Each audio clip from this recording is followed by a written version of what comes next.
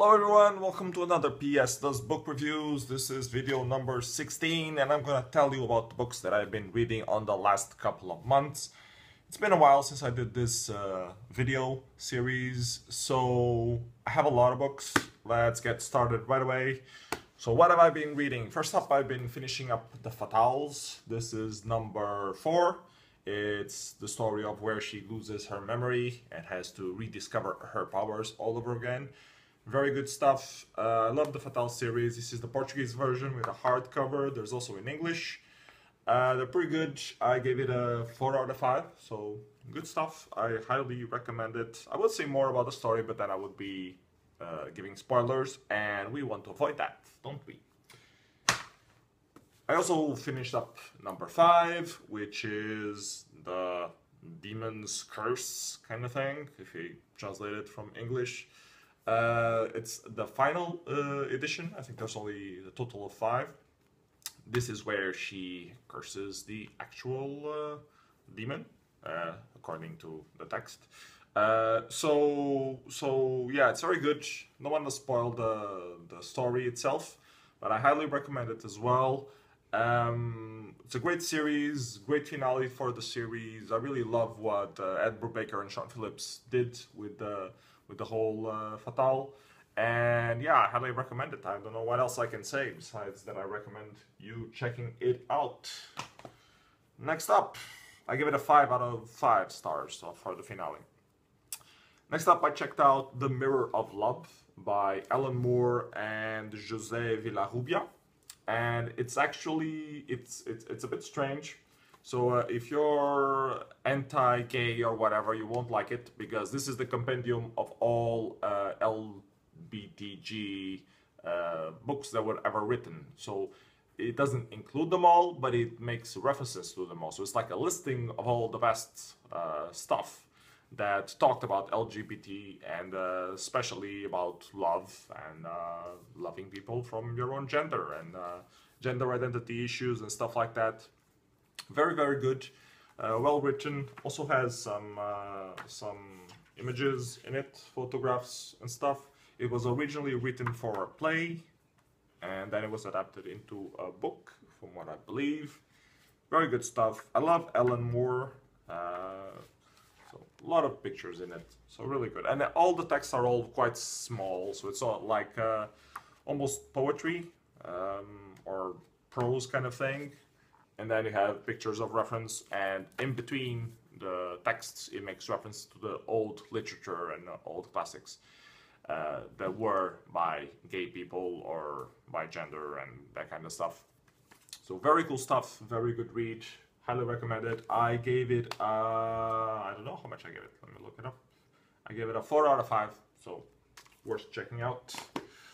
Next up, I read this one, I Am a Hero, by, what's the author name?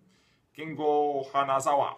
So yeah, Japanese manga, see the style, usual Japanese manga kind of thing. The main story about this is that, well, it's a zombie outbreak book, but it doesn't tell you the story as they were thrown into the zombie outbreak. It's more the story of this guy who has some visions, so he's a bit, I don't know if it's called psychotic, I don't know the right word for it, but he sees things, he hallucinates things, and he's also a manga writer, and so that makes the beginning very interesting. And as the story develops, the zombie outbreak starts to appear, and the guy that has visions starts wondering if, is this really a zombie outbreak, or am I just imagining things? And he goes on with his life, not really understanding what the hell is going on, until he finally understands that there is really a zombie outbreak coming out, and he has to step up and be the hero. And therefore the title, I Am a Hero.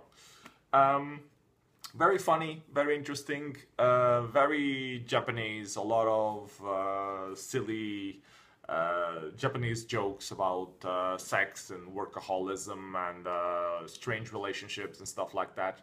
Since he's also a manga writer in the book, he also shows a bit of how mangas are drawn and how the studios work. So that's also a little bit interesting. especially if you like manga, of course. And yeah, that's all I have to say about it. I liked it. I want to check out the next volumes. I give it a 4 out of 5. So go check it out, especially if you like zombie stuff or manga stuff, or if you like both. This is the perfect combination. Next, I picked up this thing, Terrarium by João Barreiros and Filipe Silva. It was recently released, 20 years re-release version, and they did some rewrites. It's a very thick book, small print line. It took me quite a while to read this. I think I'm checking my Goodreads notes here. I started on August the 15th and I ended on July the 19th. So yeah, 2 months to read this. I only read it on public transportations or when I'm bored, so it took a while. But I managed to finish it up. There's a lot of things I could say about this. I wrote a review on Goodreads. I'm a bit ambivalent or with opposite opinions about it. And I guess I'll have to lay it down for you guys. So first, it's very cool that it's Portuguese. I don't know if there's actually an English translation. It's good that there's Portuguese science fiction. The world is very interesting. Some characters and some races are well thought out and really work. The whole world itself is well composed. The writing itself, it's sometimes good, sometimes too convoluted. Sometimes you really want to skip some of the descriptions. It tries too hard to be funny, let's call it that. Sometimes it works, the situations are ludicrous, you end up having a laugh, and then there's a whole description as if you were seeing something common, but in the eyes of technologically advanced. So it's really cool for you to be imagining this whole science fiction world, which is what it's meant to be. So in that aspect, I liked it. On the other hand, I kind of didn't like it, especially when they start on the dialogues. The dialogues are very accessible, very common spoken. So it's not how people would really talk. They try to include some references to like the characters of the characters. Like for example, there's a wolf being, and they are always like ready to attack and ready to eat your throat and stuff like that. So that shines out on when the paragraph is about the thought process of that being, or when they are speaking. But when you really think about it, that's not how they would actually speak or communicate. So it's more, well, it's science fiction. So yeah, if you get into it, it's good. If you find it off-putting, it becomes bad. So I was a bit back and forth. Sometimes I really liked it, sometimes I really didn't. What I really liked was the whole world about it. I think it was very cleverly done. The negative points that I didn't like about it was, for example, the artificial intelligence will never speak common language to a person. And they had some artificial intelligence characters in the book. So those were really off-putting, for me at least. Other things that were off-putting about the book was way too many characters. I realized that this was made in parts, so it's like, they call it the mosaic? I don't know what the hell you say it in English. So it's like small parts of a world, and then you put them all together. You are reading about different parts of the same world, so you get a better idea of the whole world. I like that concept, but it doesn't really work well on a thick book. On a thick book, you expect a linear story kind of thing, not collection of stories. At least that's how I envision it. Of course, I'm not pro in science fiction. I just read it, you know. So I don't know that much. All the references that they have here. And this is another problem that they have. They also include a lot of references of things just to have references of things. Like they include, I don't know, references to Pinocchio because they can. And they think that, well, I assume that that's why they do it, that they do it so that people identify with that and have a laugh out of it. At the same point, they have already existing references so people can imagine it better. I don't know why, but then it ends up being too far-fetched. When you see a lot of known characters or known names or stuff like that thrown in together just for the hell of it, it becomes a bit Okay. There's this whole obsession with 80s geek culture, let's call it that, science fiction geek culture. So there are a lot of relics that are books of those ancient times. For them it's ancient times, for us it's relatively modern. So yeah, I realized they really love science fiction and they wanted to make like an homage to those kind of things, but it didn't really work in the book. It was like kind of forced. So I don't know. Anyways, after spending 2 months reading it, I decided that the drawbacks were a bit too much, so I ended up giving it a 3 out of 5. It's still an interesting read. I really enjoyed discovering the world in it. The races are very interesting. I love in particular one that is about, let me find out the name of the guy, the Vulpix. The Vulpix was really interesting. The Vulpix arc was very cool. I really love discovering that. It's a whole mini story in itself and it really works very well. So yeah, they have a lot of mini stories that could have been thrown out, but since this is a mosaic book, it makes sense to still include them. So that's that. Anyways, next. More books that I read. I read Monstress. Awesome book. Totally recommend it, by Marjorie Liu and Sara Takeda. These girls know what the hell they're doing. The story is awesome. The drawings are phenomenal. It's fucking great. I loved it to hell. Very good. I need to get my hands on the second volume as soon as possible. Very, very good. I only read it because, well, the artwork is great and it had a foreword by Neil Gaiman. Neil Gaiman says, "Remarkable, beautifully told story of magic and fear." And well, I like everything Neil Gaiman, and I trust Neil Gaiman's sense of quality. The artwork looked awesome, so I checked it out, and it didn't disappoint. Really, really good. Great storyline. Well, it's about this girl, and she has some sort of demon inside her. And she starts off as a slave, and she is traveling around to achieve a certain purpose of revenge. Of some sort. Well, and there are a whole lot of adventures around it. She finds some partners in her journey and stuff like that. Really, really good. I'm really looking forward to number 2 and the other ones if they are out. So yeah, I give it a, how much did I give it? 5 out of 5. So yeah, that's how good I liked it. Then I had a couple of books that Christina wanted to get rid of, so I decided, yeah, I should probably read that before you throw them away. So, well, not throw them away, but give them away. One of them was Berserk by Michael Grant. She said she didn't really like this because it had everything to be good, but then at the end, it didn't work because the nanotechnology was too far-fetched. She works in the field, so she understands nanotechnology a bit better than I do. For me, it was very interesting. I really like the concept. It's an action thriller kind of thing. Your main characters are YA, so that's why it's described as YA. I finally understood what the hell YA means as a genre. It means that the main protagonist is a young adult. That's all it means. It doesn't mean anything else. You can still have sex and gore and whatever. Just the main character is a young adult. That's all it means. So, yeah, that's what happens in Berserk right now. There are a lot of gore scenes, there are a lot of action scenes, there's nanotechnology thrown into the mix, so it creates this whole world that can be considered dystopian of some sort. It's quite interesting, I liked it. The only bad part about this is that it ends in a cliffhanger, so now I have to read book 2 and number 3. I fucking hate that. If you're writing a book, do a proper ending to it, and then if you want to write a sequel, don't leave it hanging. What the fuck? You don't do that.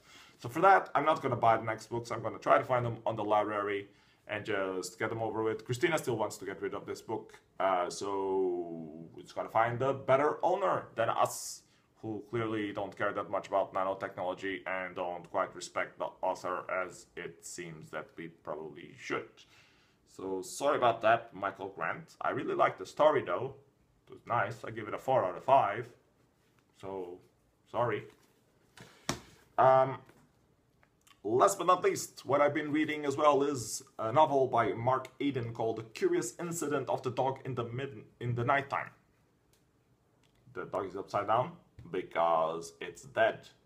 Yep, that's right. It's the story about a dead dog found in the nighttime. and it's told by the vision or the sight of an autistic child. It's a very interesting read. The author understands autist kids a bit because he worked with them. It says so in the beginning text. So that's why he decided to write the story about where the main character is. And the story is written as in the autistic kid is trying to write a book about the detective work that he's doing, trying to discover who killed his dog. Apparently the social worker at the school encourages him to write a book about it. So he goes for it. And there's a whole adventure of how he deals with the dog, interviewing people, dealing with his family, who don't really encourage his detective work for several reasons. And there's a whole drama plot around it. I'm not gonna get into it to avoid spoilers, but it's really good. I really love the writing. I think it was nominated for Man Booker Prize or whatever it's called. Let me see if it's written here somewhere. No, I don't see it. It was a New York Times notable book, White Bread Book of the Year. Okay, I highly recommend it. Really good, really liked it. I love how he starts putting logical and mathematical stuff in the middle of it to explain the point of view of the autistic kid. You really understand what the kid is reasoning, why he's reasoning like that, and you start wondering why the other people are too stupid to understand what makes perfect sense for the kid. Although dealing with autistic people is really hard, it's hard for us non-autistic people to understand what they're actually trying to say. That's the biggest problem, it's communication, because we think things differently. We think more logically and we think more emotionally. That's the main point that should be across. This book really puts it out there, so if people read this book, they will understand that better. So I think this is an important book also for that reason.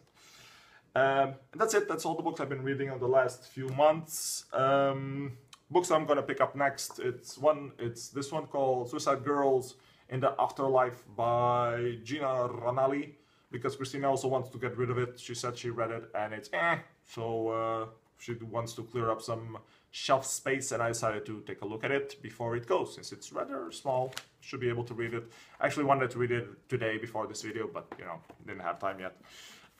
Next up, I have this one, which is João Nesbo's daughter, Redbreast. I want to keep reading more João Nesbo. João Nesbo is great. I already read 2 books of him. Both of them were awesome, so I want to read this one. It's also going to be part of the September Thrills hashtag competition kind of thing that Christina and Dora are running. They are going to give 2 books away to people who do some photos of books with cover names. I'm not going to do a photo about red breasts, although I guess I could. If I had red paint, I could paint my breast and that would be red. But I don't really think I should participate in the photos. I think I will participate reading though, because the whole point of September Thrills is to read a thriller that you have around on your bookshelf during September, or 1 or more.